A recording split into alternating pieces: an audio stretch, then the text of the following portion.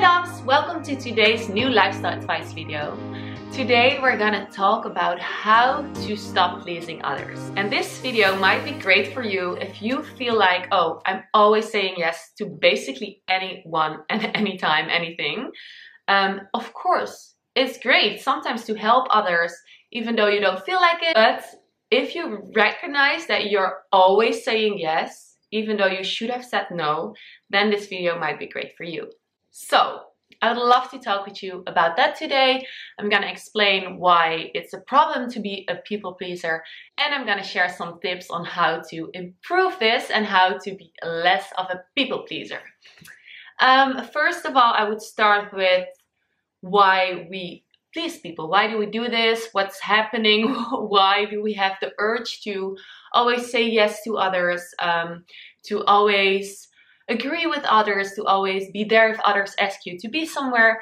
And we basically, I think the core thing here is that we all do this to be likable. We want others to think that we are likable, that we're great, that we're helpful, that we're cute, that we're nice. And we don't want others to think that we're not nice or we're not good friends or we don't do anything for others. So I think that's the core thing why we are people pleasers. And I think it's not always great to be a people pleaser for certain reasons. And first of all, you know, if you always say yes to others or things others want to do, or if you always show up if they want you to show up, then you don't have the time to do what you want to do, to get better in things that you're interested in, to learn some new things that you want to learn, to meet people that you want to meet.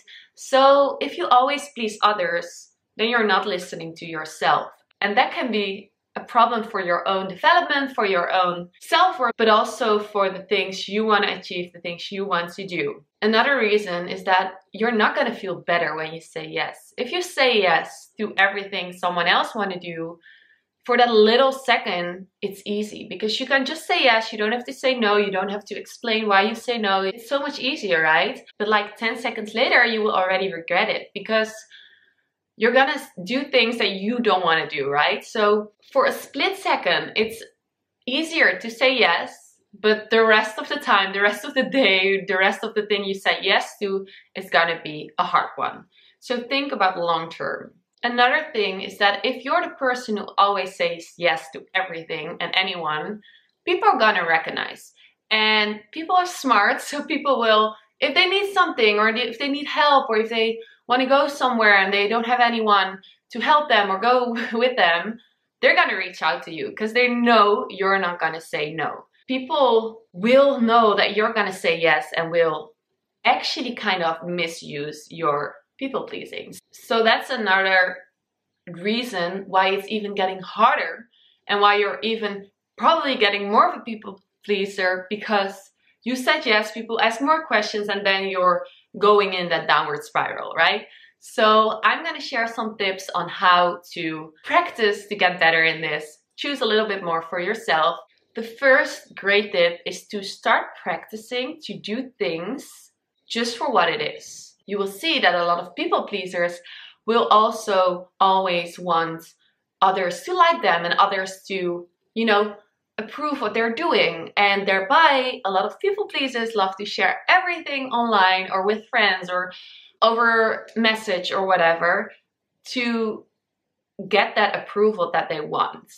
And if you catch yourself on like wanting to post everything on Instagram, what you're doing, what people might like, what people might find beautiful, everything like that, then it's going to be practice to sometimes maybe just do things for what it is without taking that photo, without telling others. So for instance, take a bath and have a nice relaxing evening without posting the bath and placing it on social media with caption me time or self time. Or make a nice meal without taking a picture, just for yourself, not even to enjoy with others, but like alone dinner just by yourself because you like the meal. And that might be a good practice to sometimes start practicing, hey, what do I like? And just do it for you, to just practice to be stronger in your self-worth, in your confidence, and to do things for you, because that's going to be the base here. Then another big tip is to not say no without saying no. And what I mean here is a lot of people, you know, if someone asks you, oh, would you like to come tonight for dinner? They're not saying no. Sometimes they're also not saying yes, but they're like, oh yeah, maybe, let's see, I will let you know. But it will be so great if you can start practicing to right away say the word no. It's gonna save you so much energy, so much doubting, wondering, should I actually go? Should I not? Should I just already said like, I'm gonna come maybe? Okay, we don't want that. You know, that's a lot of stress, a lot of thoughts, it's even harder to, after saying maybe, to say no. So try right away to say, if you feel like, no, I can't make it, or I don't want to make it, tell them right away, sorry, tonight I can't make it, hopefully next time. Practice some like sentence you can use when people ask you out, when people ask things from you, to right away say no in a nice way. And the thing here is, it's nicer for you because you don't have the whole afternoon doubting, should I do it or not? But also it's nicer for the people, right? It's actually nicer to not always be a people pleaser, but to be honest. Because first of all, they probably want to be surrounded with people who really wanted to go for that dinner with them. But second of all, they expect you to come if you said, oh yeah, maybe, sounds fun. And then you're not coming, and that's like an extra disappointment. So it's good for you, but it's also good for the other person. Another good tip is to tell the close people around you, hey, you know what? I found out that I have such a hard time saying no, and that I get in trouble with my own time, the things I want to do. So if you tell the people around you, like your closest friends, your family, your partner, they gonna know that. And they will next time probably not even ask you if they know, oh, probably she doesn't even have time on Mondays evenings. But also they're hopefully gonna ask you like, hey, I'm asking you this, but feel free to say no. And this is something I at least really do myself with my friends and people around me. Like, I always give them a lot of freedom and a lot of space to say no. So what I would always say, like if I ask my friends, hey, who wanna go for dinner on Friday night? Feel free to say no. I know we're all busy, but I'm just really wanting to see you girls, but it's all fine. If you're not there, don't worry, don't get yourself in difficult positions. It's good. And you will see that this is so freeing for everyone. They're gonna actually feel the freedom and the space to say, you know what, actually this Friday isn't the right timing for me.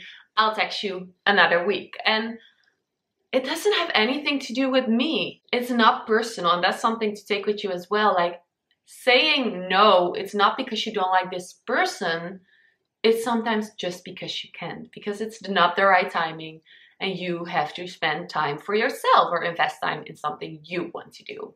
Then I have 2 more tips left, and one of them is, if you really feel like, hey, I always want to say no to this person, then maybe listen to that and say no. If you're gonna tell them, oh, sorry, not tonight, but let's see next week, they're gonna reach out next week and you're gonna have the same problem. And if you know this person, I don't want to do anything with, this is not my person, or maybe, I don't know, it's just not what you want, then just say no, but don't give them like this next sentence like, oh, but maybe next week, because they're going to reach out to you again and it's going to get worse and worse and worse.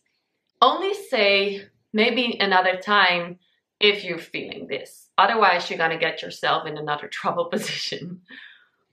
And then the last one, I think, is a really great take-home message. You don't have to be a people hater or something to not be a people pleaser.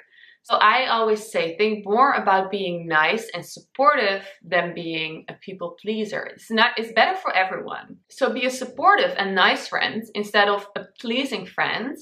Be an honest friend, but don't forget to add yourself to this friends list. Because what we do a lot of times is we add all our friends to this list and we're all trying to be nice, supportive, even pleasing for these people, but we forgot to put ourselves on the list. So put yourself on this list and sometimes think, hey, I need to be nice and supportive to me because I'm one of the persons on the list.